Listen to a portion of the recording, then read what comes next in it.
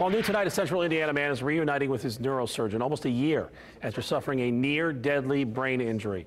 19-year-old Ryan Bartolini was about in his senior year at Zionsville High School when he fell from a moving vehicle.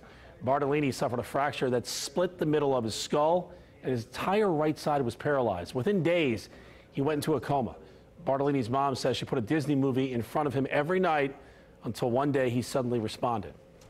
I was just starting to stand up, and then Ryan reached up, stopped it, scrolled through the iPad, and I started videotaping it because it was so amazing. And he scrolled through, and then he found a Bruce Willis movie and started that. And I remember just laughing, thinking he's probably sick to death of those Disney movies I was playing every night.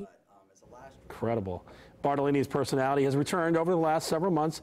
Get this, he's currently taking an English course at Butler University, plans to attend Purdue University and participate in its fencing program.